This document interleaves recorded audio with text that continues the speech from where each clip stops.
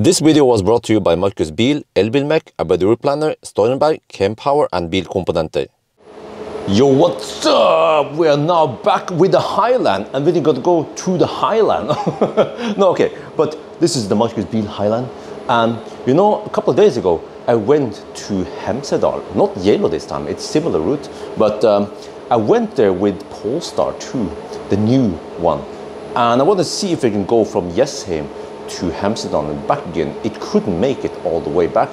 So I was wondering, can the Highland do it? Yeah, let's try, let's go for it. So, you know, I don't even have original rims here, see?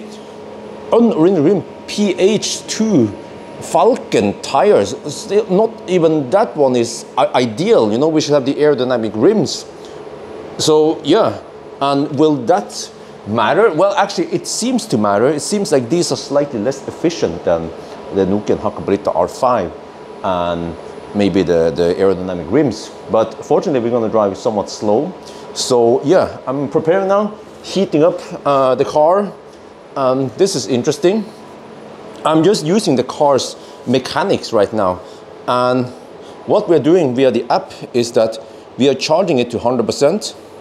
And the car actually chooses to also heat up the battery, which is actually to our advantage. The warmer the battery, the better. You can then scavenge the heat while we are driving. So this only occurs when we are outside the car and locked. So let me see. I can show you here. Can I show you?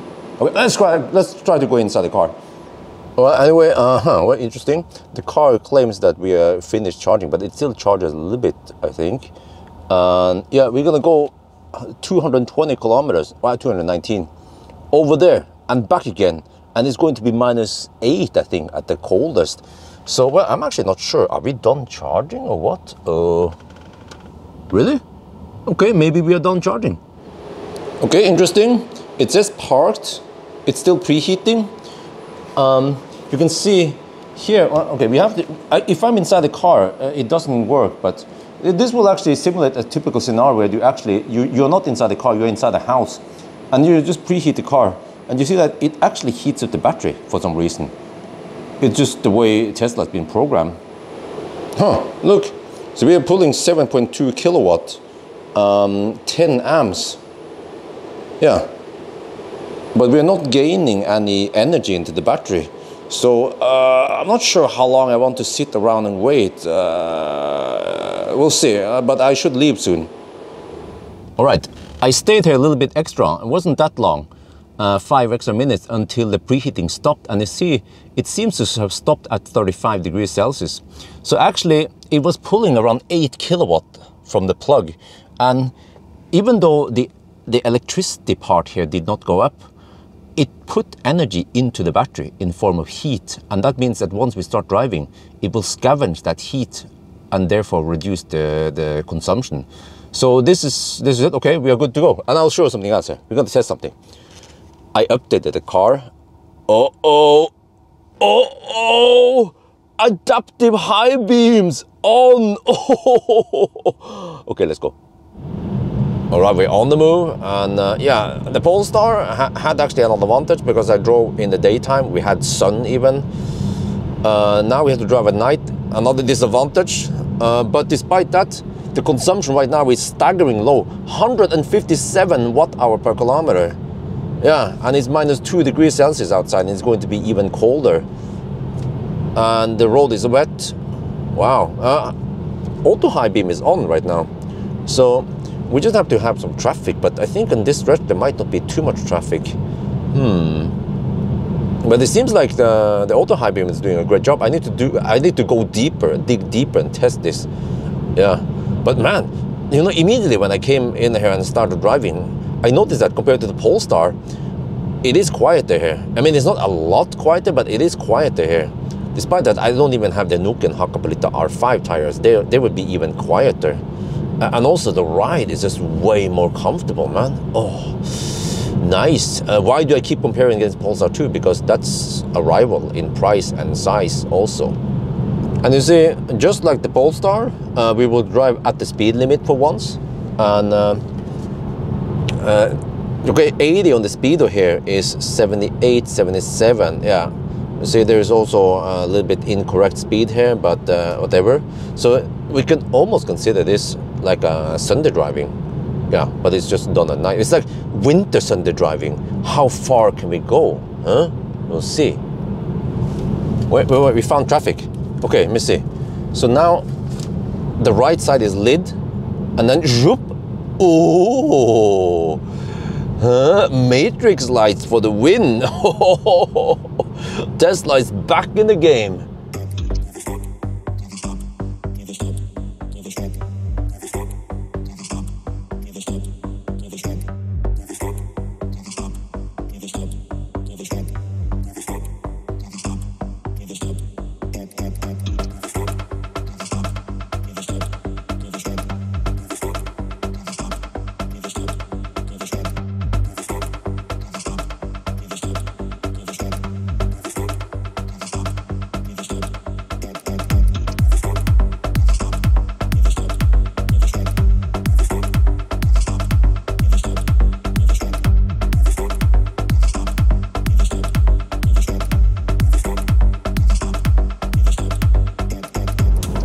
We are now getting close to flow, and we'll be driving for well, 1 hour and 46 minutes now.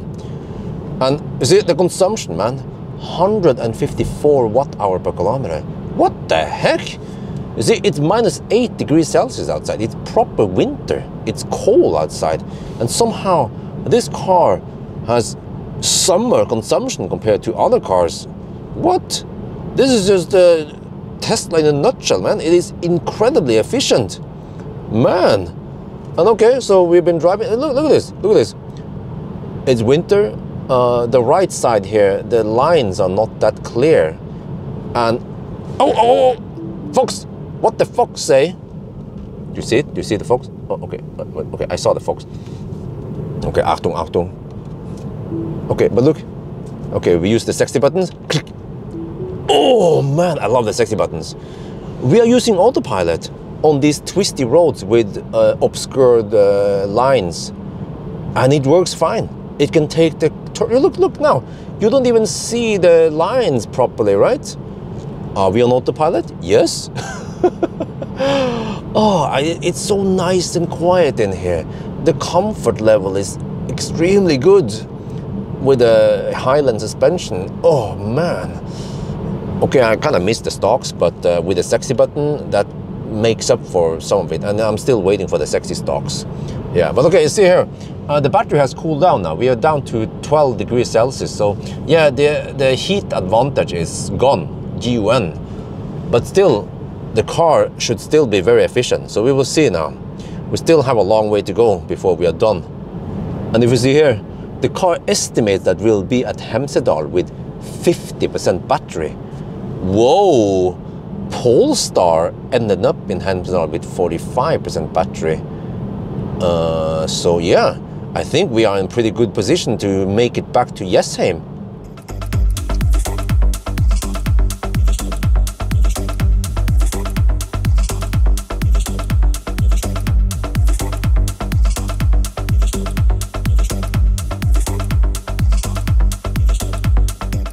We are now in Gol, and over here it is snowing. Oh shit!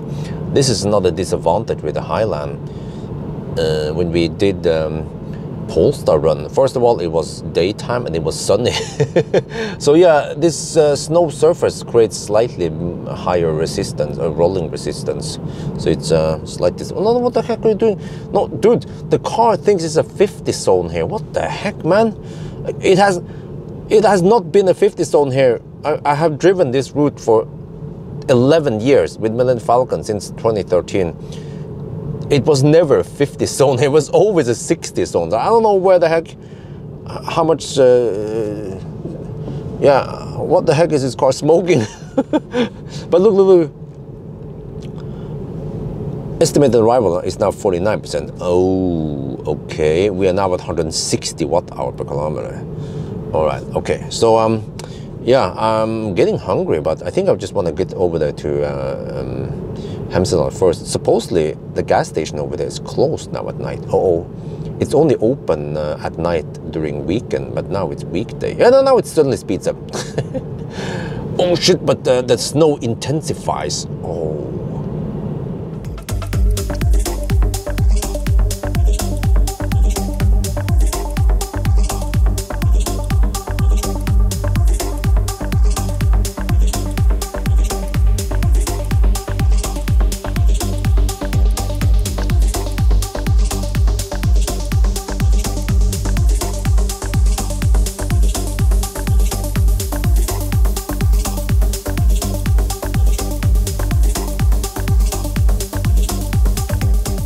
All right, we're here.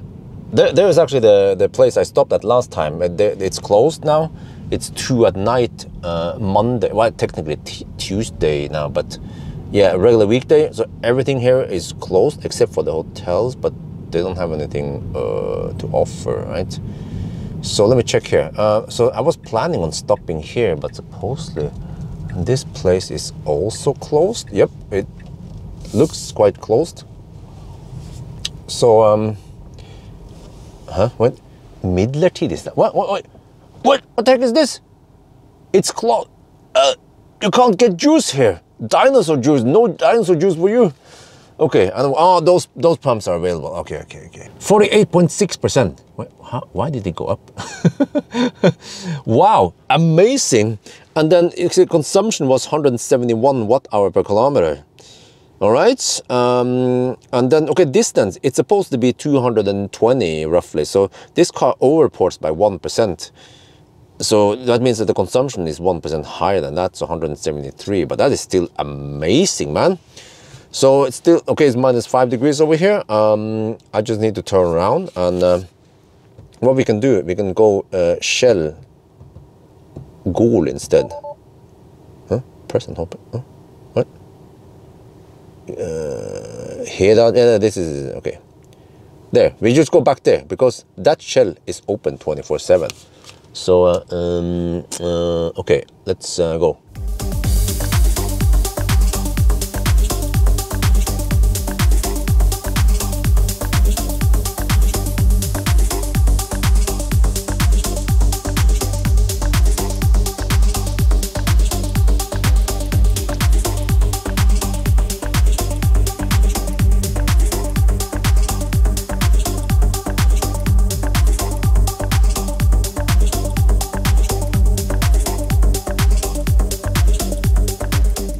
We are now at Gol Shell. Oh man, it's freaking bumpy over here. Yes, Sanctuary. This is the only gas station or whatever that is open 24/7 around here. Once we go further towards Oslo or Jessheim, everything is closed there. I can show you here. Flå, everything is closed. Gulsvik closed. Sokna closed.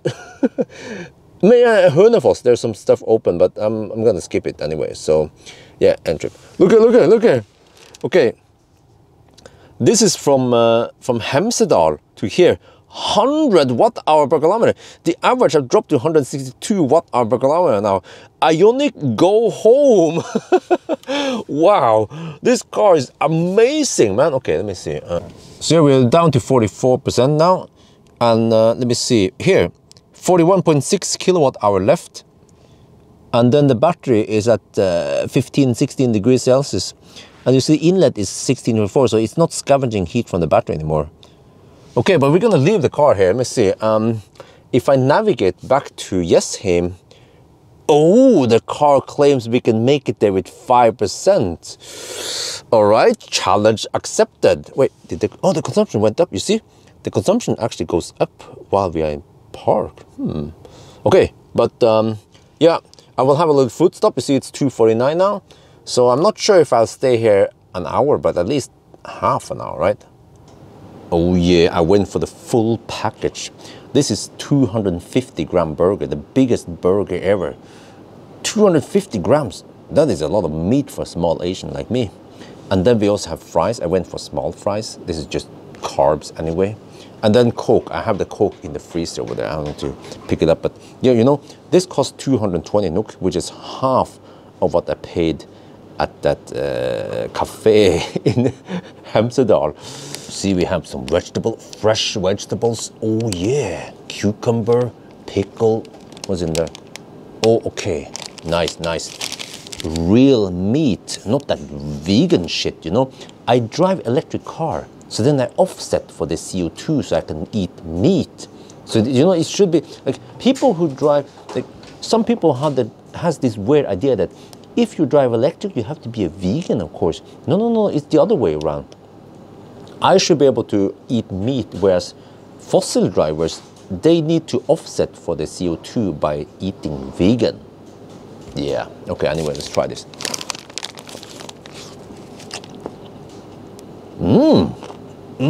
Good stuff. Let's try this. I like to try the fries. Fries taste good, juicy. Except for this part, this was burn. All right, we're back in the car and we have actually stayed here for about an hour. It's still minus 8 degrees Celsius. So yeah, and you can see here that still 41.6 kilowatt hours, same as when we left. Battery temperature is also roughly the same, but you see here, it's now sucking some heat from the battery. And it's trying to heat up the cabin. So it is cold in the cabin. You see it's warming up. Well, okay, let me see. What is the... Oh, okay. If I do this. So the car still claims that we will arrive in Jessheim with 5%. Well, let's go for it. And then also this will be interesting because you see now when we start driving, the consumption should be slightly higher because we have to heat up everything again. It's like we're having a cold-ish start.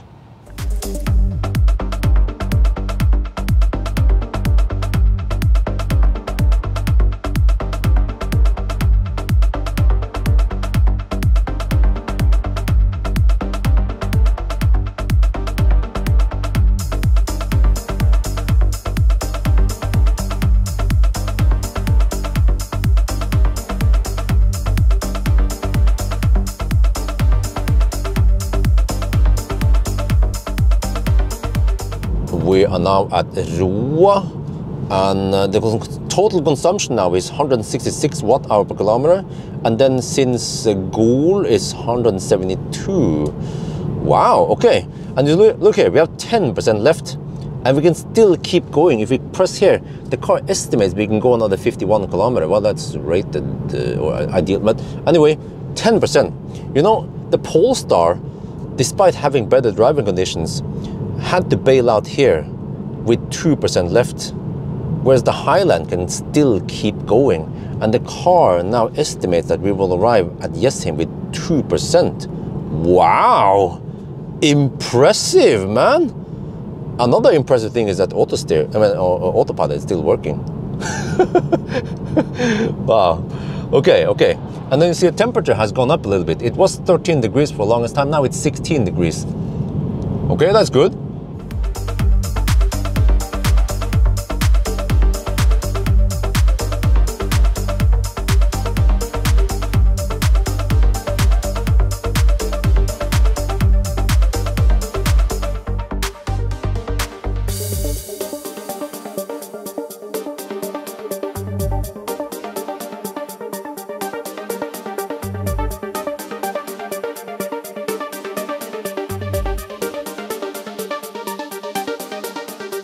We are right at the supercharger, yeah. So yeah, we have V4 over there. I'm just going to use V3. It doesn't matter. I actually like the V3 because the plugs are smaller. But okay, so here is the final stats. 441 kilometers, but you have to correct for it. Yeah, and then we have 2% left, or you can see more detail here, 2.5% left. And you see here, we managed to pull 72.7 kilowatt hour plus this. So it would be roughly 74.5 kilowatt hour, well, 74.6. Very impressive. This is exactly what we can get also in summer. So you see, in a well-designed EV like Tesla, then you get the same amount of kilowatt hour summer and winter, despite that it is, here you see, or you can see, show it here, it's -4 degrees. It was -9 degrees Celsius at the coldest. and no problem. So now we can plug in. Wait, check something else here. Battery temperature is 17.5. Let's see how fast we'll charge. Okay, let's see what kind of speed do we get. 100 kilowatt, 110, 120. Ooh, it starts kicking in the heater now. Wow, look at this. I didn't preheat before fast charging. We get 165 kilowatt. Wow. Wait, it's still going. It's still going. What the heck? This is some impressive shit. Huh? Look at this. No preheating. But the battery still stayed warm. Yeah, in comparison, Polestar, since we haven't done that many runs yet, Polestar let the battery temperature drop to around 9 degrees Celsius, and Polestar only received around 80 kilowatt initially, and then it slowly ramped up to about 100 kilowatt after 5 minutes. But here, 181 kilowatt, alien technology. Okay, I did some calculation. Since this car overreports by 1%, the real consumption was 166 watt-hour per kilometer. And based on 74.6 kilowatt-hour you can get from this, it means 449 kilometers of range.